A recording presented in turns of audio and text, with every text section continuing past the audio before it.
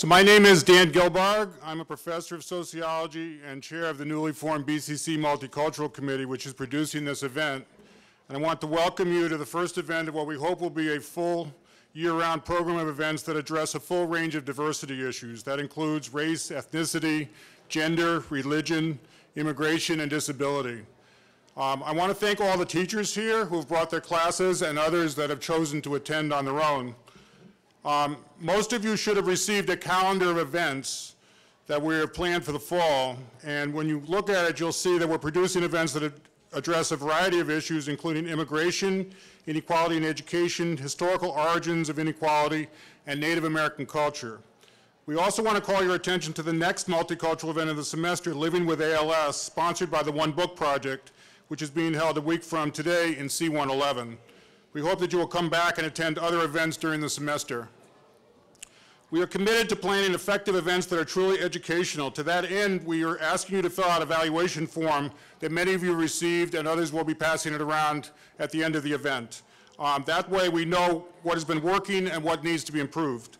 The evaluation form also includes an option for people to share their contact information if they'd like to be notified about future events. And I should add, if people are interested in being involved with our committee, you should indicate that as well, because we can add additional members. I want to thank the very energetic and committed Multicultural Committee members who are working hard to make our program events a reality. And I also want to thank the BCC administration, particularly the Dean of Academic Affairs, Sarah Garrett, and President Sprague, who have given support to this and took the initiative to get the Multicultural Committee going. So thank you very much for your support. I would now like to bring up President Sprague to say a few words of welcome. Well, thank you, Professor Gilbarg. What a pleasure and great to see such a wonderful audience for this event. I don't want to take a lot of time, but I just want to say how much we embrace diversity at Bristol Community College. It's so important. It strengthens us. Our differences come together and makes our whole a lot stronger.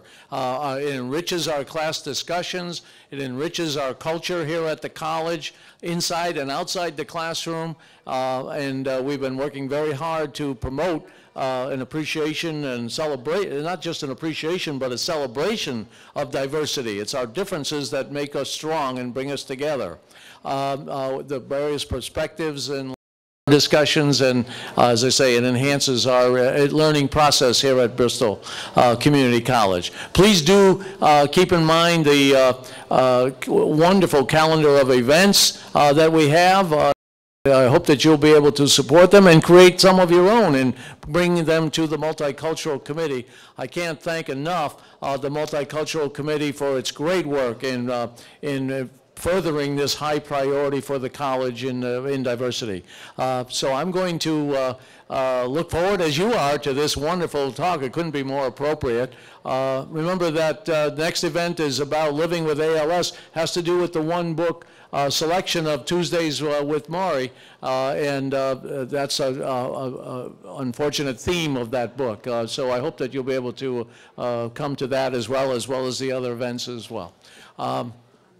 I'm going now to introduce Professor Marlene Pollack, also of the Multicultural Committee, who will introduce our speaker. Please enjoy it, and I look forward to many more events with you. Thank you. Professor Pollack. Thank you, sweetheart. I'm almost trying to hold you up. No, no. Well, welcome, everyone.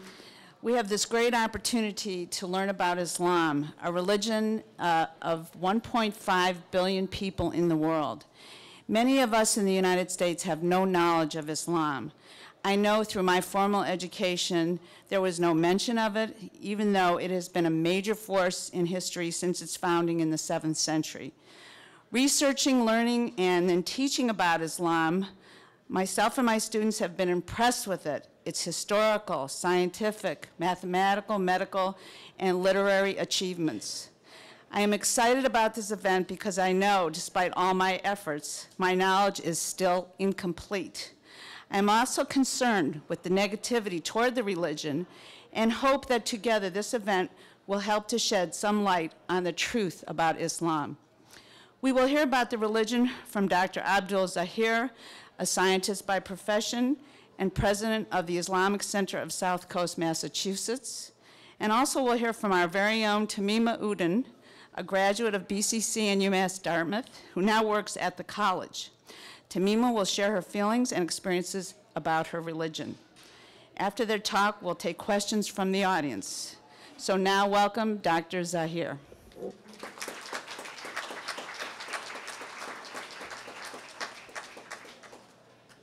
Thank you very much, Professor Palik, and let me thank all of you for coming here. I hope you are not forced into it.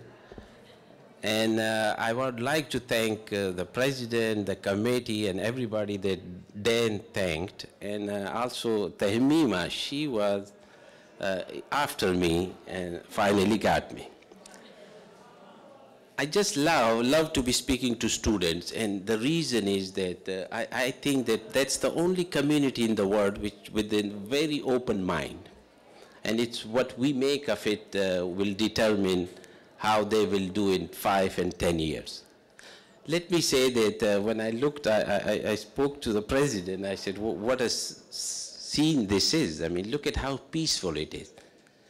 So here is my objective. After this 20-25 minutes, I want you to feel that we can really make the whole world like the scene you are seeing from here. We have to learn about each other before we make decisions. I was given this topic. I would rather ask you ask me question and I explain, but you know, for the time that we have, and especially I don't want to have your teacher be thinking what the question they're going to be asking, so I agreed to this format. The topic is Islam myth versus reality.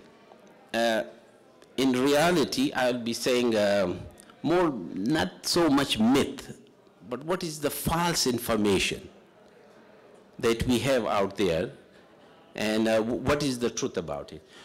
The biggest thing that came to my mind, and I'm sure if you have any myth, there will be a question and answer session. You can ask me any question. You know what the good part is? If I don't know the answer, I said, I'm not an imam. I'll get you an answer. I don't have to answer all the questions. So ask me anything that you want. The biggest myth that we see in all the news is the word jihad. And it used to really make me mad in the beginning, but now I laugh. I laugh at all those expert commentators on television and in radio. I do. I mean, I said, God, I wish I could make that much money for not knowing anything.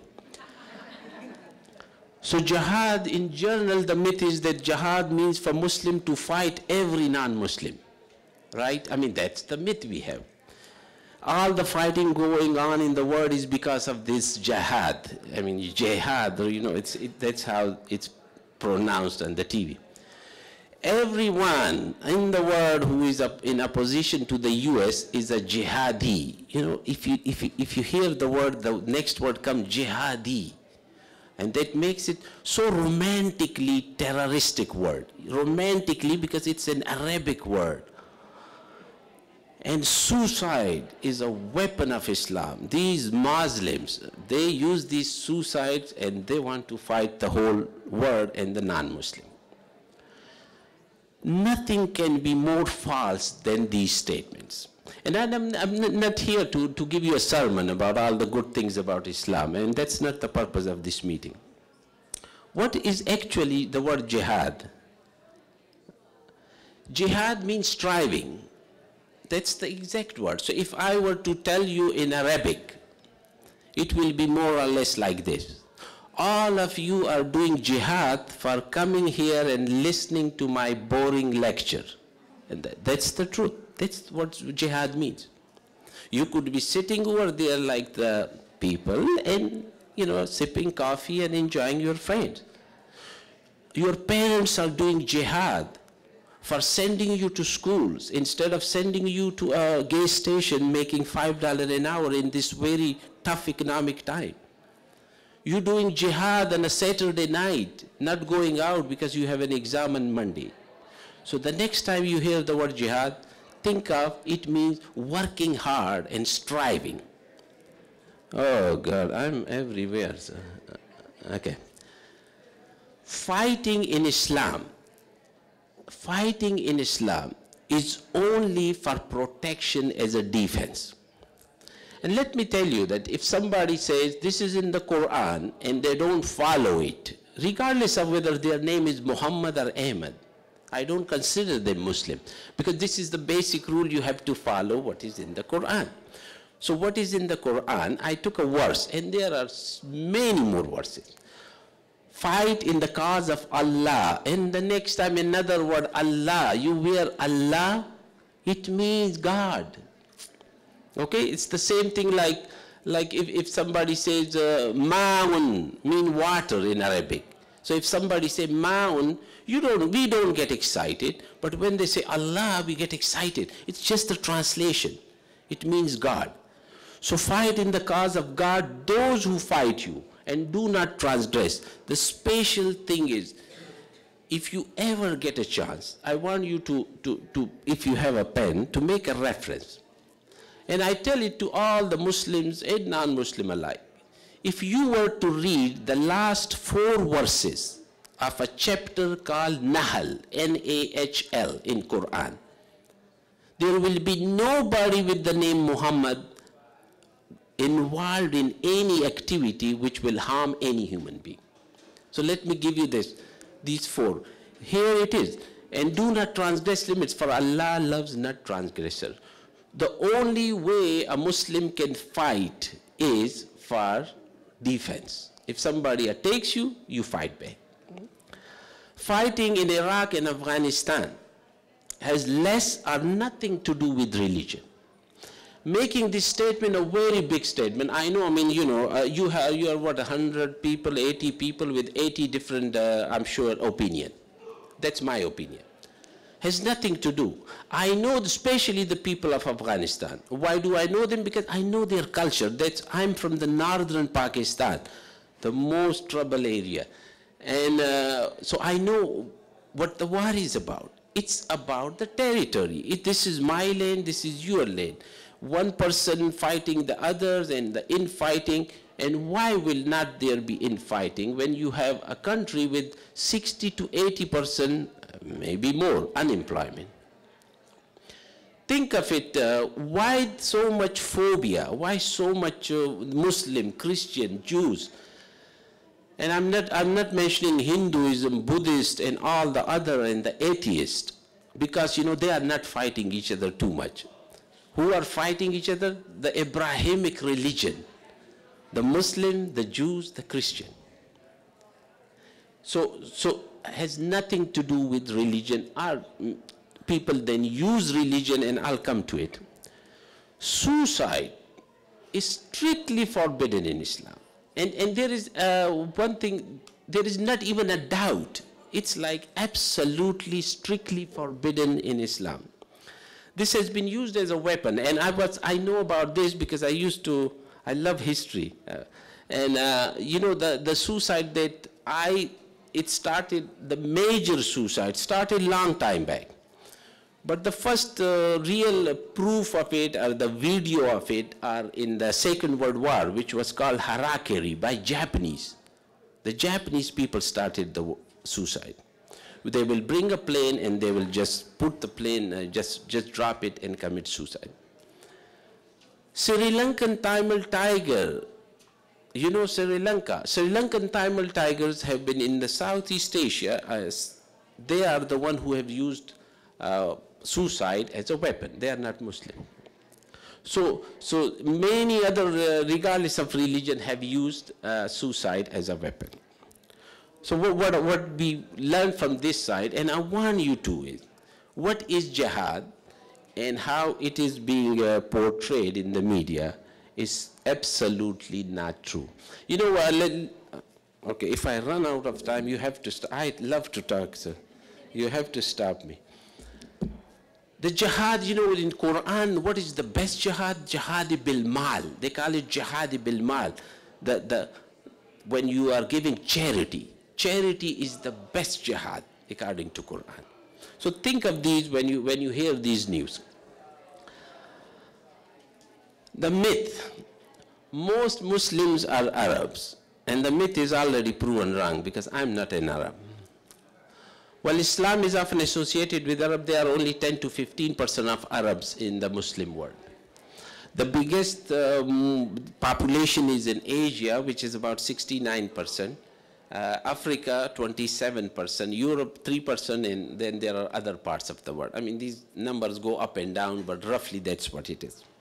So when you see an Arab and Islam, Islam is not an Arab thing. There are more Muslims in Pakistan, India. And let me tell you, there are more Muslims in India than in Pakistan. And the largest population is in Indonesia, which is one of the most democratic countries in the world. Islam oppresses women. My God, this is the question that I get all the time. Look at the people who wear hijab, and when you see the next time you see a Muslim girl wearing a hijab, believe me, don't feel pity for her. She's the most independent woman that you can think of. The oppression, most of the ill treatment that women receive in the Muslim world is based upon local culture and tradition. Has nothing, absolutely nothing to do with Islam. Practices such as forced marriage, spousal abuse, restricted movement is present everywhere. Has nothing to do with Islam. Present in many cultures of Muslims and non-Muslims alike. And I love India. India, I mean, I read, there was a, you know, these, whenever there is some abuse in Pakistan, you will see it more in the news than if it is in India, Sri Lanka, South Africa. And I will come to it, what is the reason behind it. So absolutely the women's status in Islam is as equal to men as it gets. If you have questions, I'll answer those too. In Quran, and how do I make this statement? Because in Quran it says your wives are a garment to you and you to them. What is the garment is explained as protection. You are not the only protector of your wife. Your wife is your protector also. And this is, statements like these are throughout the Quran. Muslims are violent and extremist. Oh, this is a very, this is one of the biggest myths, and not just a myth, but you know what I call it. Reality is terrorism cannot be justified in any interpretation of Islam. And why I say it? Because I just gave you a reference. Read the last 4 verses of a surah called Nahl, N-A-H-L, where even asking people to come to, if I were to give you a sermon about Islam, I have to do it what is called hikmah and beautiful preaching. Let me say a little Arabic. I always impress people with my Arabic. I don't know Arabic. I just know some Quranic Arabic. Ud'u ila sabili rabbika bil hikmah. Call people to a good path with wisdom and a beautiful preaching. How can I do a beautiful preaching if I'm yelling? So there are very strict limits in Islam. In the violence and extremism, I want you to read the entire Quran. Let me tell you just a 2-minute story. I'm sure everybody is looking at their watch. I went to a church here in Dartmouth. They invited me to speak to a church. They, you know, I thought there will be like 5-10 people. We'll all sit together and we will talk. As soon as I walk in, there is a whole group, like 50-60 people, sitting in a church, and they told me all these question and answer. They say Islam is this eye for an eye. Man, you know, Christianity. You know what is Christianity? And let me just go away from this. I really wish, that all the Christians become true Christian. All the Muslims are true Muslims, and all the Jews become true Jews. And the world will be, and just look outside. That's how the world will be. And I mean it in every way. So I go there and they say, eye for an eye, and I said, you know what, I agree with you, but here it is. Let's complete the verse. The last part of the verse is, if you forgive, that is better for you. This is the exact verse. One nice, beautiful young lady about 60-year age walked up to me and said, Abdul, is there such a thing like peace in the Quran? I said, yeah, you know what? Probably our job is either harder or it's easier because the bar is so low. The entire Quran is full of peace, forgiveness, and here is the problem. Have you all seen, I mean, you're smart people, U.S. Constitution, this thick book. You know, it's very, very tiny book. That people, our Senator Byrd used to carry it in his pocket. And then he will take it out and it's like a small book, very thin. You know, to interpret that Constitution, how many lawyers we have in the U.S.? Oh, you'll all say, oh. And just to interpret that Constitution. Quran is this thick book. People take references, half-done references. The same thing Muslims are doing in the Muslim world. Taking references from priests and then using it for some purpose. Don't listen to it. Here is what, because it's incumbent upon us to make a judgment only after learning about it.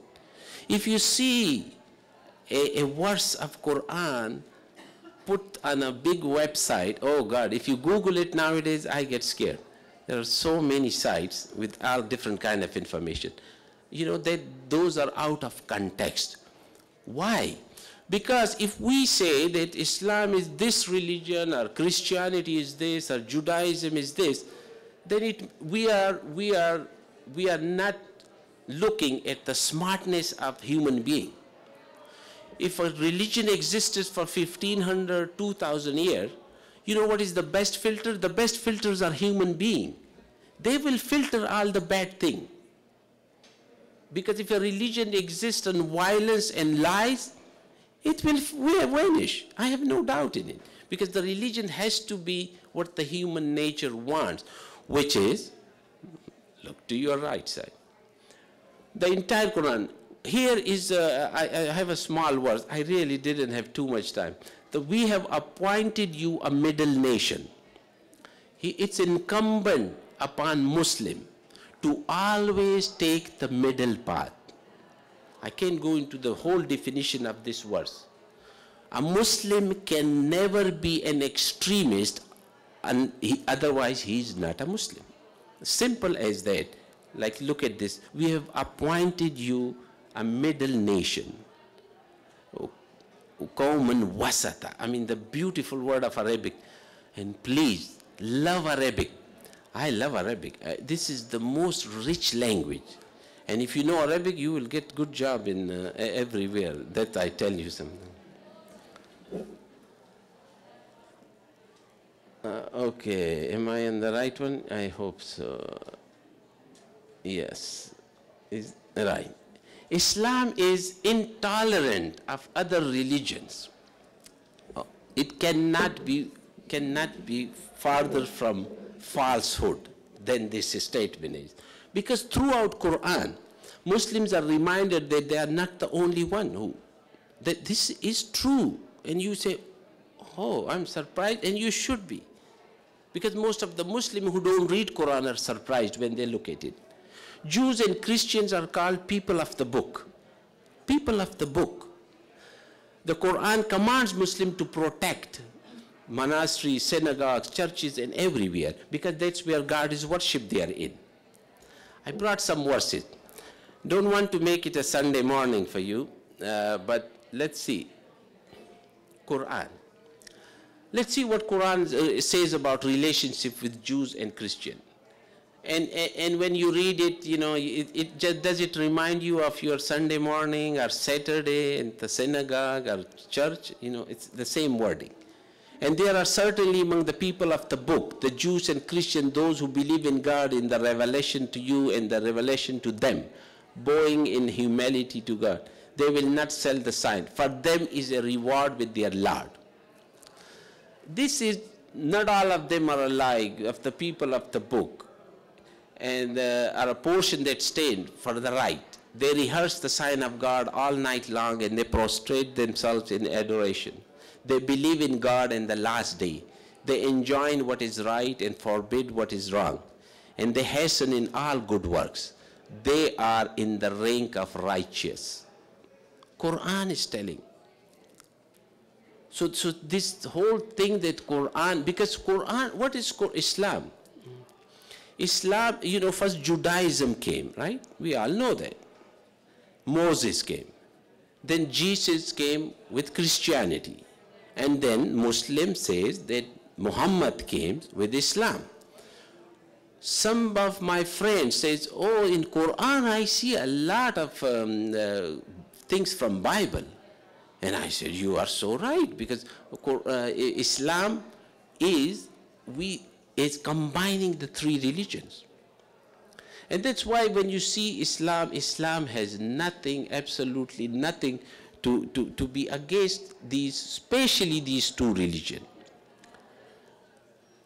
So why all this phobia?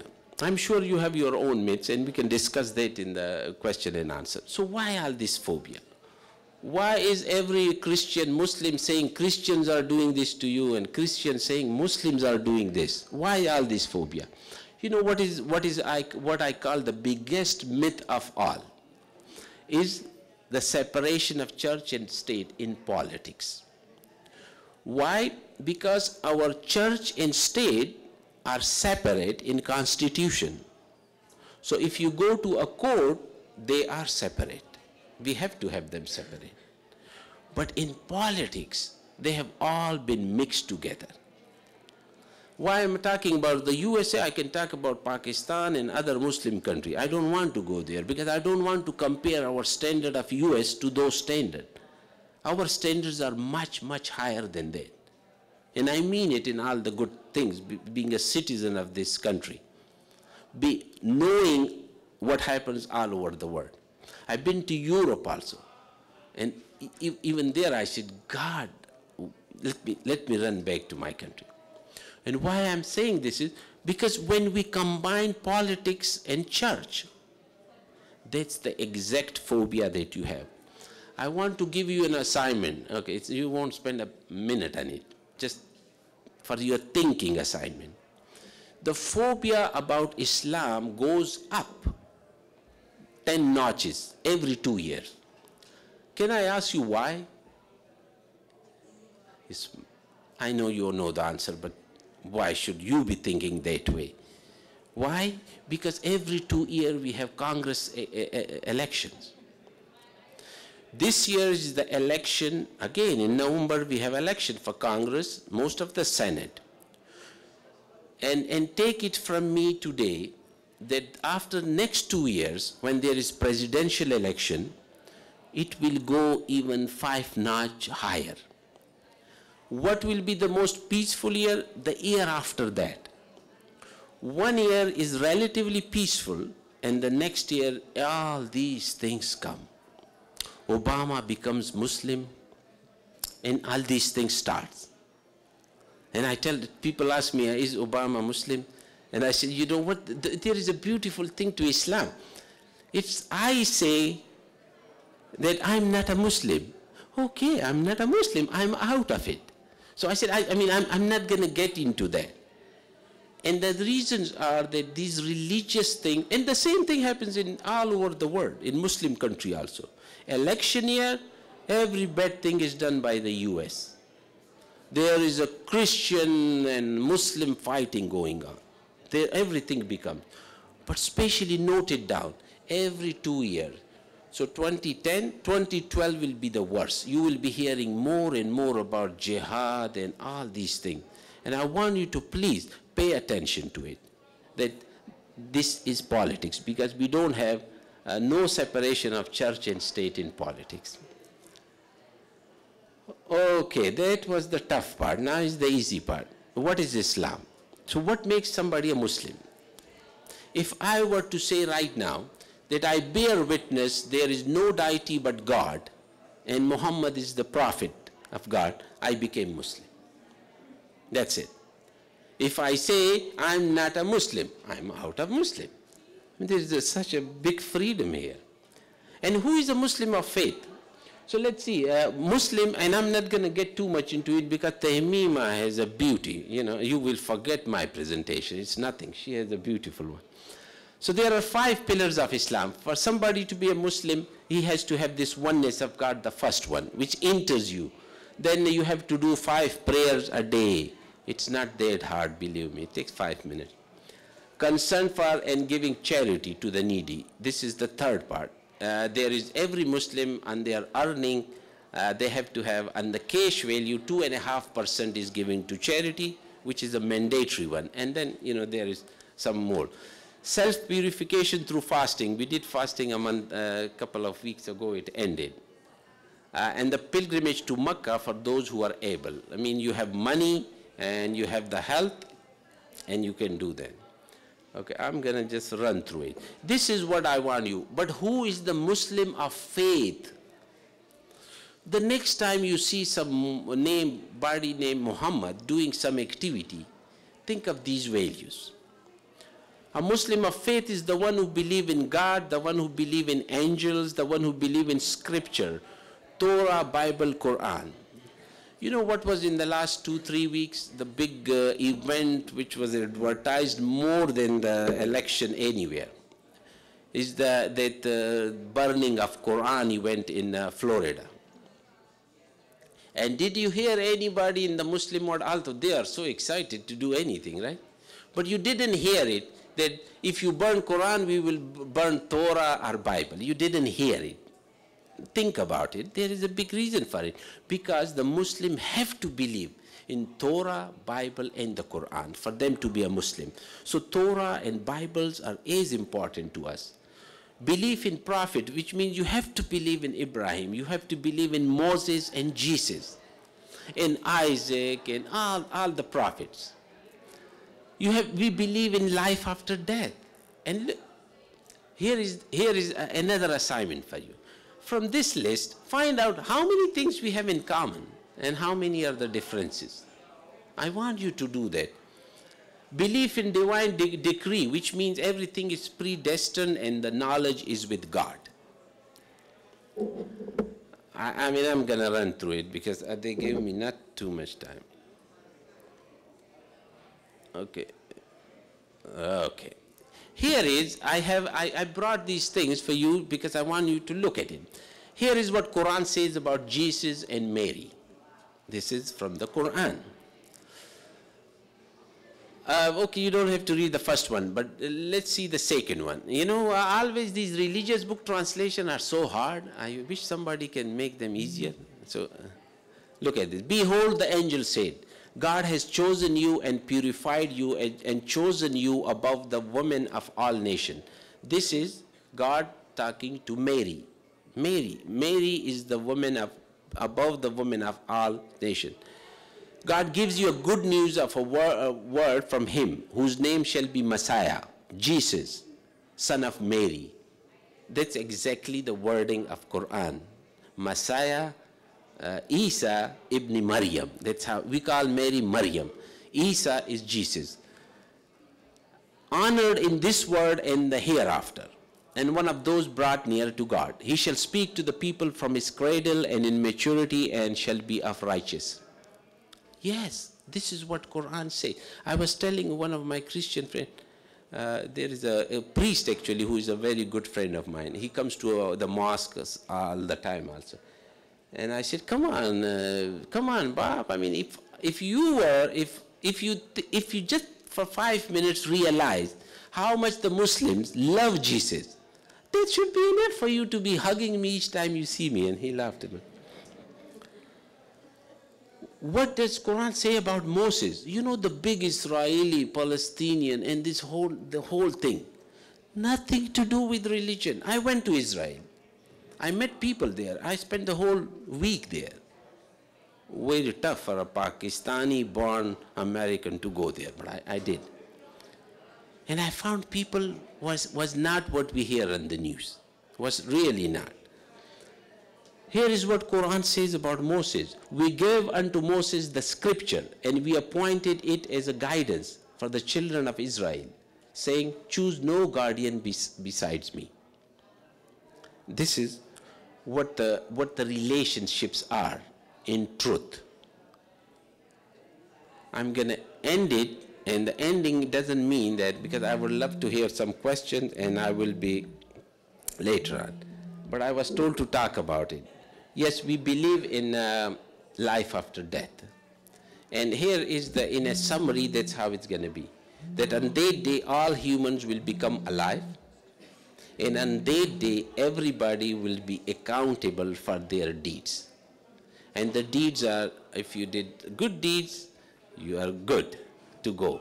And there is whole chapters on life after death in Quran and Islam. You are the best student these teachers can ever think of. So I thank you for the attention, and I hope you carry a message. And the message is that we don't really have to fight each other, and we don't have to fear each other. I want you, I really want you. Just don't worry about it. Even without covering your hair, just get into a mosque. Ask the question, and ask tough question. My daughter and some of the youth group in Interfaith were setting up some stall, and they said the Muslim stall, the Christian and the Jew stall. So my daughter is a 15-year-old. And you know what? She plays basketball wearing a headscarf. I never told her to wear it. She does it. And she's in the junior team of Eponicut High School. So she went to so many towns, I had to go and say what the people say about it. And nobody cared. I'm telling you, nobody cared. So what we have, my daughter was setting up, and I said, what is this? And she said, no, we want to answer all the questions people have. So I said, let me ask you the tough question. Why are Muslim terrorists? And she was like, mad at me. I said, no, you have to have an answer for it. I want you to go to a Muslim, ask a tough question. Are Muslim terrorists? Unless you ask it, you're going to keep it inside. Because he's going to start with every Muslim person will have an answer to this question for sure. That it has nothing to do with it. Because on the 9/11, even the FBI, I mean, I was reading it, I hope it's the truth, that some of the terrorists who went to Florida, before the 9/11, they went to a bar, a strip club, and drank and things. And I said, you know, that should be enough for me to declare them non-Muslim. I want you to read behind the line of politics, especially every 2 years. All politicians are not. It's just, if I were to be running for a Senate and somebody told me, if you do this, you will win it, I'm going to do the same. Nothing wrong with people. But one thing I tell you, the best part is that 90, some people say 90, but I'll say no. 98% of the people know what is right. It's just that they are the silent majority. They don't ask questions. We don't have time for it. I want you to please talk to each other. You see a Muslim girl with hijab, don't stay away from her. Go ask her, why are you wearing this? I mean, and you will learn about it. And the same thing is for the Muslim. I mean, most of you are not Muslim, that's why I'm gearing it towards it. But I do give lecture. When I go to Pakistan, I'm all the time fighting, defending the US. It happens with us. And the same thing we have in interfaith. Go attend interfaith meetings. And interfaith doesn't mean all the people who don't even believe in God. Go out, because these are your friends who need to be talked to and learned about. I thank you very much, and we will talk later on, I hope. Thanks.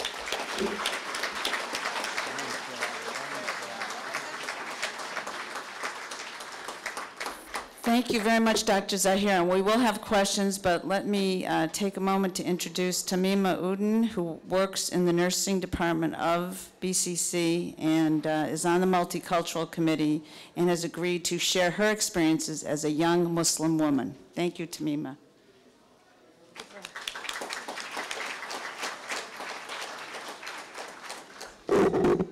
Okay, well, this is my first time presenting an event about Islam in front of all of you. Good morning and welcome, and thank you all for joining us for a discussion on Islam. Today, I'm here to share my personal experiences living with and completing the 5 pillars of Islam. Assalamu alaikum wa rahmatullahi wa barakatuhu. This is a full version of the Islamic greeting, and the meaning is, peace be on you, so the mercy of Allah and His blessing. However, oftentimes we use the shorter version, which is Assalamu alaikum. Before I go ahead and share my personal experience about the 5 pillars, I would like to give you a brief description of myself. I was born in Bangladesh, and my native language is Bangla, not Arabic. After my birth, my father migrated to the United States while my mother and I stayed in my country. At age 5 years, I started attending the mosque and my elementary school. Mosque is also known as masjid, which is where Muslims go and do their prayers. While attending the mosque, I was taught how to read Quran and how to perform the prayers. Unfortunately, at that time, I was not taught the meaning of it because I spoke Bangla and the Quran is in Arabic, which is the Muslims' holy book. At my elementary school, I had 5 subjects: math, English, science, Islam, and history. All these subjects were taught in Bangla language.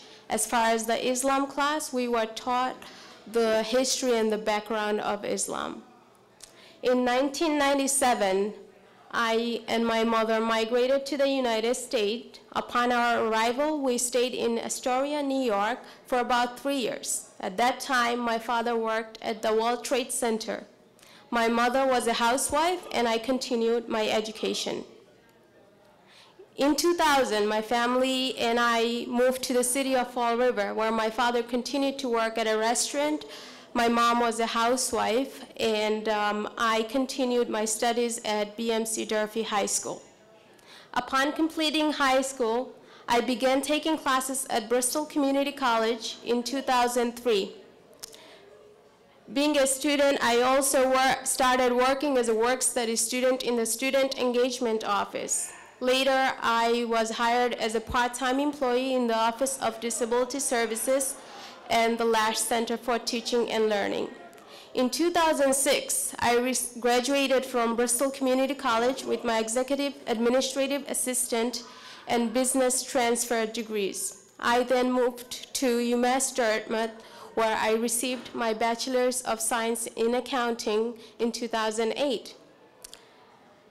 And in October of 2008, I started working as a full-time employee in the Division of Health Sciences Office as an administrative assistant for the nursing program.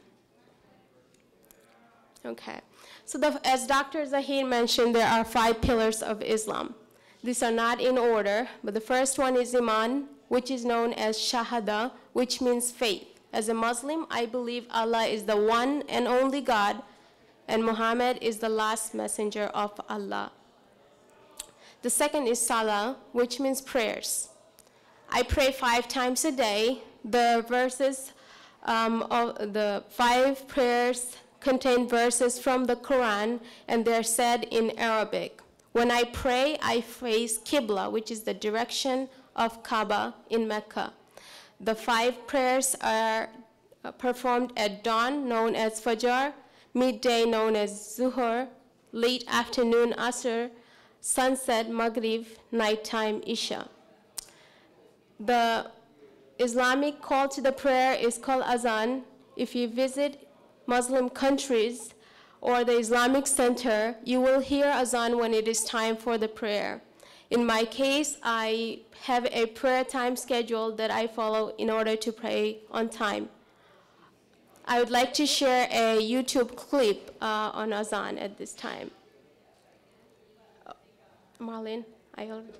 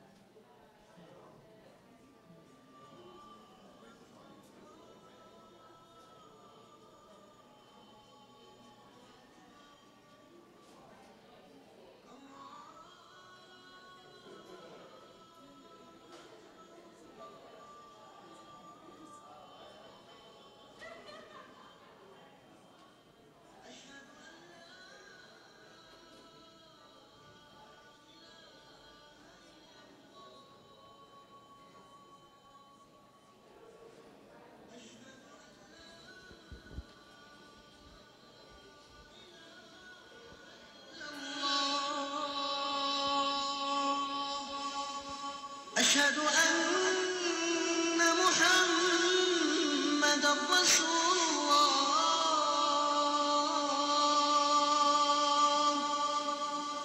أشهد أن محمد رسول الله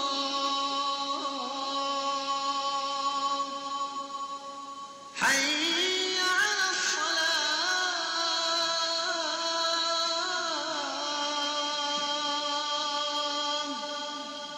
حي على الصلاة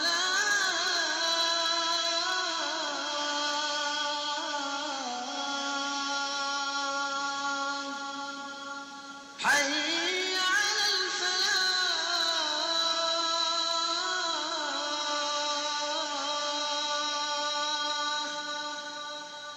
حي على الفلاح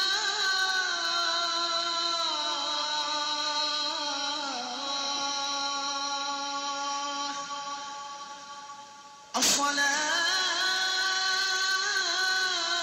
خير من النوم الصلاة خير من النوم الله أكبر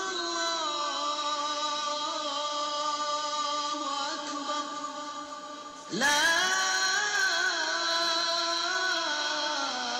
إله إلا الله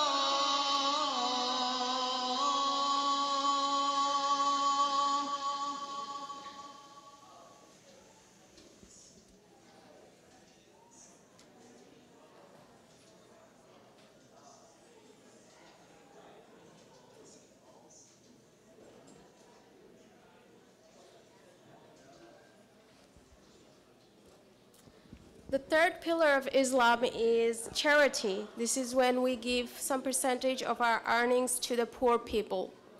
The fourth one is Swam, which is fasting, which is also known as the month of Ramadan.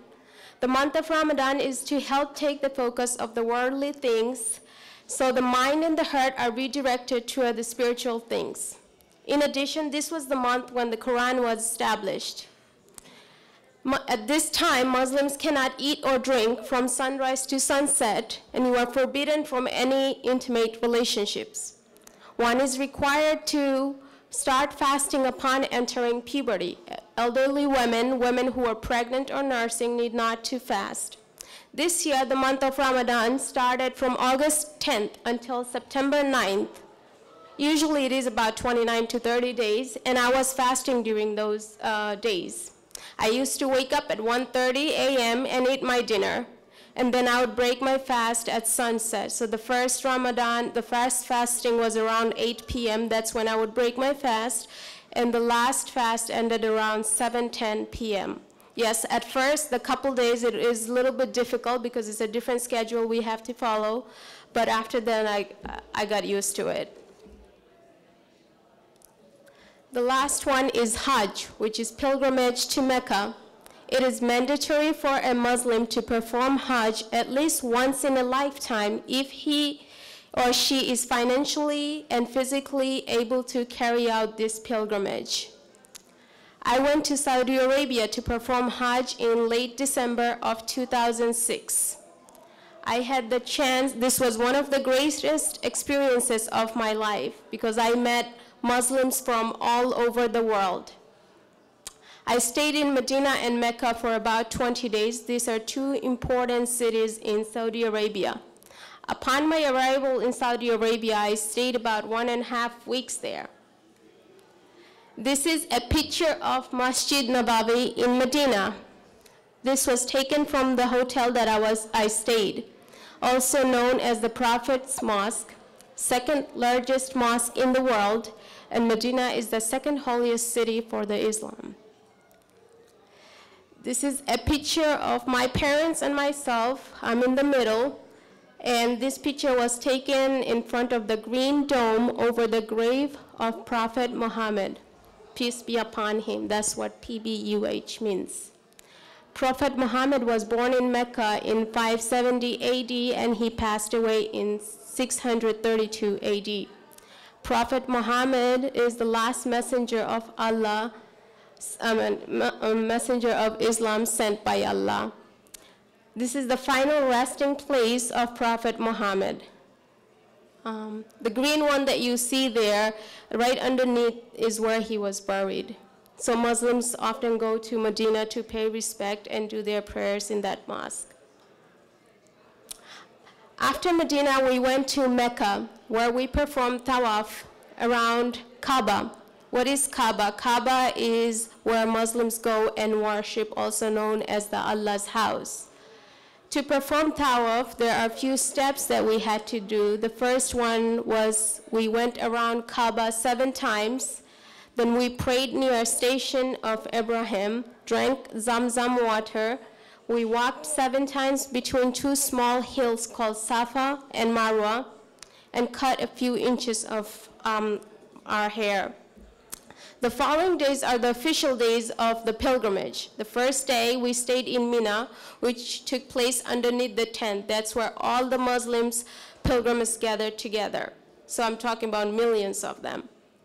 Mina is a small village east of the city. We prayed Zuhur, Asr, Maghrib, Isha, and Fajr, and read Quran. The second day we went to the plain of Arafat.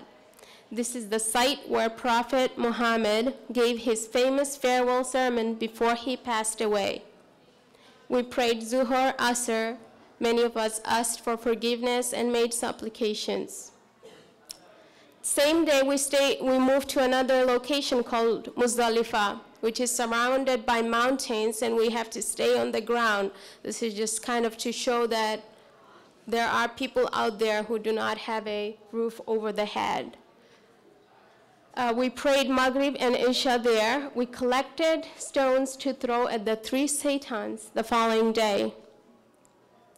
Day 3 of the pilgrimage, we left plain of Arafat, came back to Mina, and then moved toward a city called, a site known as Jamrat for the stoning of the Satans.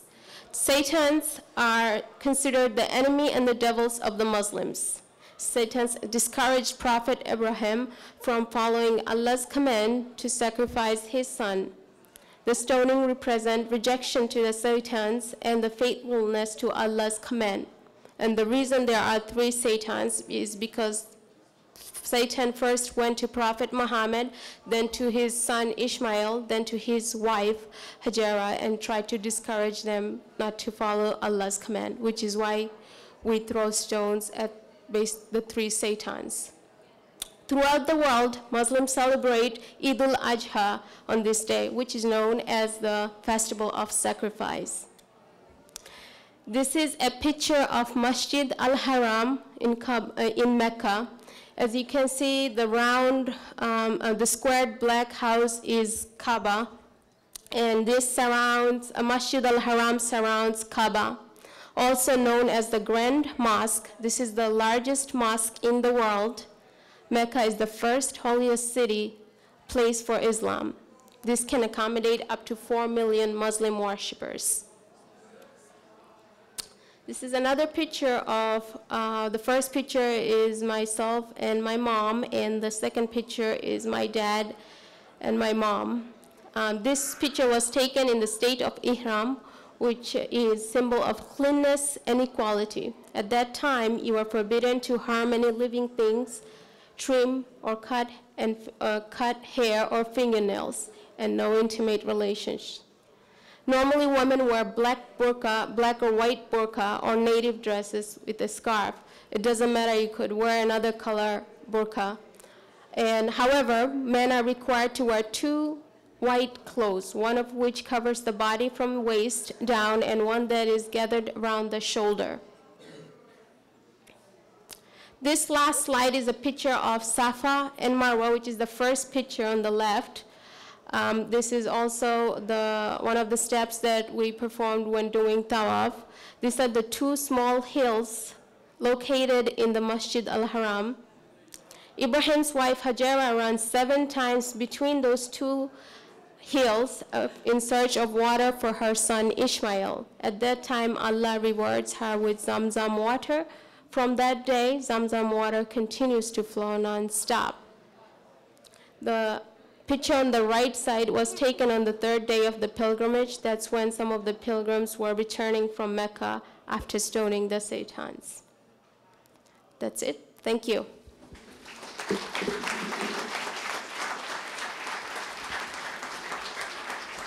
Thank you, that was great.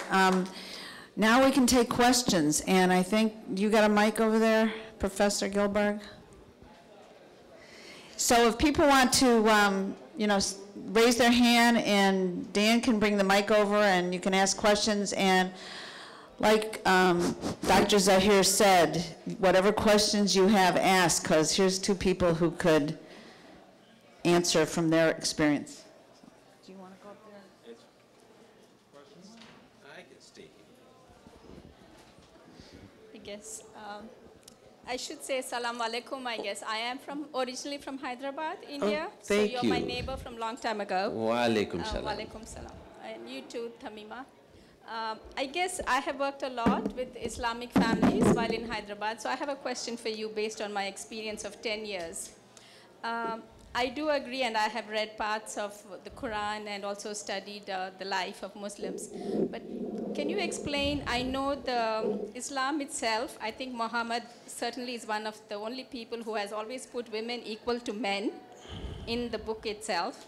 And I'm wondering, why is it always interpreted, and why is it the people who follow Islam, why is the practice so different than what is written is what I'm trying to understand. Very good question. I like and questions. And also because I am a woman, I'm very interested in that. Oh, I love this question because, and I like questions because this way you were listening to me. Here it is. I mean, if I were to say, let's look at the women, Muslim families in the US. And these questions of that the women are oppressed is people who are not part of the culture. I'm from the north of Pakistan. When I go to South Pakistan, it's the same country. So I was born in the north. I went to Karachi University in the south. Even the South Pakistanis have a different opinions of the northern Pakistani. And they always tell us, you people of the north are very tough on women. And I said, I wish you could come to our house and tell this to the ladies of the house. This is if we were to have, let's say we have, in America, we have the US relationship. I would love for you to walk into any Muslims in the US and see how the families are being treated. One thing I tell you, and this is, I hope it does answer some part of the question. If you are in the US, and I tell this to everybody, if you see a truck driver in Pakistan, and I don't mean to say truck driver is any good, better than me, or worse than me. I'm making an example which is a true example. A truck driver in Pakistan has the same characteristics like a truck driver in the US, which means I'm the king of the road, You pass me, you're gonna get it. Same thing. A truck driver in Pakistan has no relationship, no similarity to a car driver in the US. Where I'm heading with this? I'm heading is this. Educated Muslims and educated Westerner, educated US citizen have more in common. A guy who was homeless in Pakistan and a homeless in the US have common traits in them. And I think we have to look at the word like that. When we are comparing an Afghani woman in the northern Afghanistan to an educated US citizen, this is unfair. And I think that's why we have to look at it in that context. Islam and women. What the women relationship is. I was sitting, I wish we had more time, and I'm going to come back sometime for another thing. I love you people, and I should be here. If I were to tell a woman, and I'm told that why the woman, when there is let's say the husband dies, or the woman share is 1/2 of the men's share? Very fair question. And I think, I'm sure that's where we are heading. Why is it 1/2 of the men's share? And I tell the people, you know what is the woman's responsibility in the house? Nil. A woman, according to Muslim, if you are following these rules, then any nice lady who is making money here, that money is for her only, where the husband money is for the whole house. If you can follow these rules, then you follow these rules of division. I would really request people, wherever you are looking at oppression of the woman, and I mean, here the South African president, you know about that? I mean, probably not so much. He had his, what, 4th wife or 6th or 7th wedding while he's in the office. We didn't hear it too much in the news, right? And rightly so. This is their tradition. Good or bad, this is their tradition, and he's a non-Muslim. What I'm saying is, look at the tradition and let us not mix up tradition with religion. This is so very important. We will set, we can talk, and thank you for the question. Yes?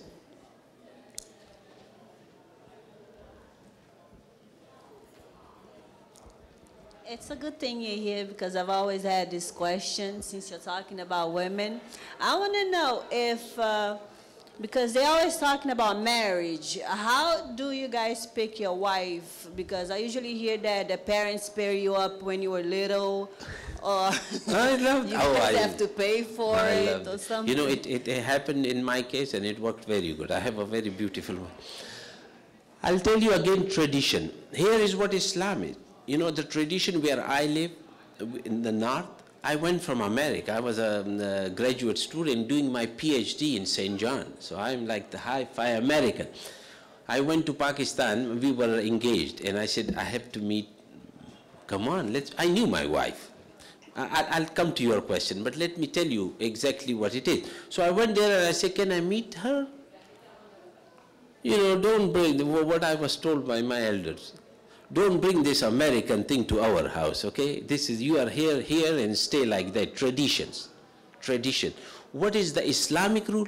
Islamic rule is the men and the women must meet and like each other. Does Islam allow dating? Like, no, strictly no. I will say no. Should they be meeting and selecting each other rather than the parent? Absolutely yes. So the answer is, how we select is not a journal thing. It's where are you from Pakistan? Are you from the UAE? I have no doubt my son and my daughter will never follow my Pakistani tradition, and they will have their own selection done. So there is no journal rule for Muslim for selection.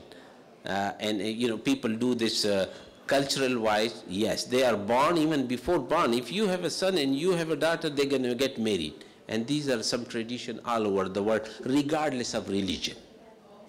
Okay, even if, like you said, parents say, if you have a son and I have a daughter, they should get married. What happens if the daughter don't want to get married with that person? God bless their tradition. I mean, I would love to find them and really beat up. You know what, the only good thing is that now with the television and internet throughout the world, this thing is almost dying down from the cultures. Okay, so I'll keep it at that. Do the people start fighting each other? Yes, but it has nothing to do with religion. Let's keep that in mind. It's tradition, not religion. Yeah. Dr. Zahir, thank you for being here with us today. It's a great opportunity to ask this very important question that has to be on most of our minds. And it has to do with the thousands of factions, the millions of people who are so well organized in this world, who are, in the name of Allah, in the name of Islamism, intent on destroying our country. So my question, the first part is why? And the second half is, what can we do about it? Oh, I love this question. Let me, I mean, if I can make any good news from it, let me give you a rough figure. Even the FBI or CIA says they are not in million. they are not even in thousands. Some say they are in hundreds. And just to make a good news out of it, if there is any good news. Why they are the same thing? The same thing that what we are feeding from each other. Because these terrorists, they know that, you know, I'm not going to get chance to be talking to you.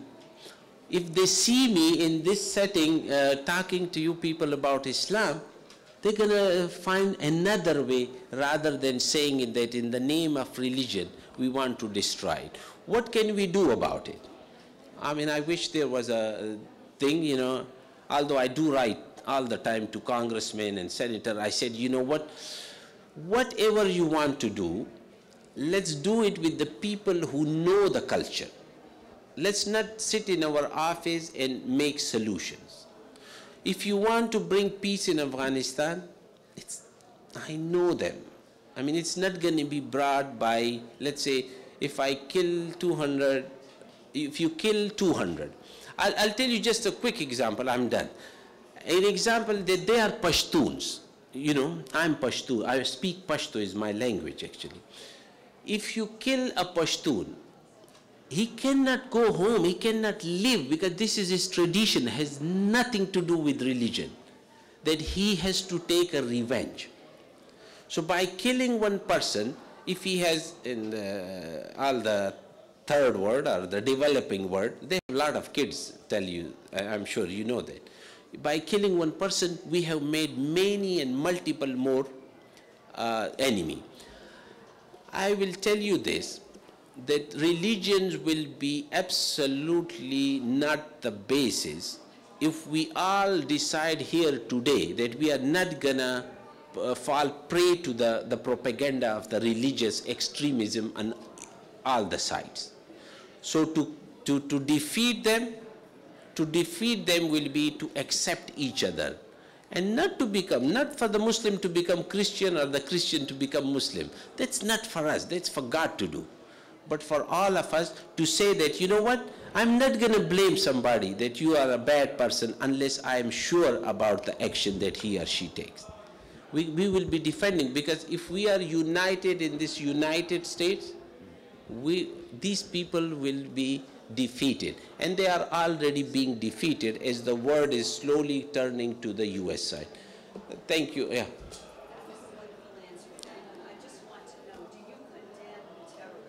Oh my God, I mean, condemnation is, I mean, it's not even my personal choice.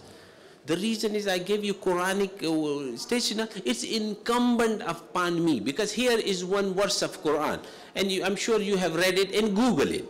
And this is the exact meaning of it. If you kill one person, it is like you killed humanity. Humanity. If you kill one person, you killed 6.5 billion or something, how many we are. You killed humanity. It's not even that. This is what Quran says. So for me, not when the people say, oh, why the Muslim don't condemn, they are not Muslim probably, because as a Muslim, it is incumbent upon me from the Quran to be condemning terrorism. I hope, yes. Yeah, Dr. Zahir, thank you for being here. Thank you. My question actually relates to what you mentioned earlier, the incident that you brought up in Florida, where the priest was hoping to burn the Quran and you decided not to. The media helped us quickly realize that it was only 50 people who were supporting that. My question to you is, what can moderate Muslims like myself do to help everybody realize that when people like Nidal Hassan pick up the gun and shoot people, that it's only one crazy Muslim who's doing that, and that it's not the religion that's dictating that? Lovely, that's a great question. Exactly the 50 people there. And the same thing is with Nidal Hassan. I mean, Nidal, I would love, and here is for all the teachers, and I will be one of the supporting actor in that book. I want people to write books. The life of a suicide bomber, the life of Nidal, how many prayers he do. Did he even pray 5 times a day? Because these are not Muslims. I tell you what, if you are a Muslim, you have to believe. In Quran, there is another verse, "Udkhulu fi silmi kafa," enter Islam in totality, which means you cannot say, I'm going to accept this part of the Quran and I'm not accepting. In Quran, it says if you kill one person, you kill the whole humanity. So for me to call even Nadal and make him this high-fi Muslim, it's just false. It's the myth. It's the myth, because I want to make him they think. Otherwise, what I would be working on, I'll be saying how many times he went to Syria, who was his connection. Was this guy, to tell you the truth, the guy, when I read his history, he was a cuckoo from the beginning. I mean, to tell you the truth, I know his history. So to make him this hi-fi calculated Muslim is totally wrong, because he's not. And what the moderate Muslims can do, talk to people. Don't get offended by question. Like I'm not, right? I mean, I'm being bombarded, but I'm not, because I love it. Unless we ask question and answer it, we are not going to be, we're going to be this goody, but not the real truth. I'm sorry. I have to stop. Okay, well, we're out of time. I know people have to go to class, but let's give a big hand, and also to Dr. Zahir and Tahmima Vddin. There are refreshments here. Please help yourself on your way out, and please remember to do the evaluations. And if you didn't have a chance to ask your question, these two, you can come up to Dr. Zahir and Tahmima and ask them, okay? So feel free. Thank you very much.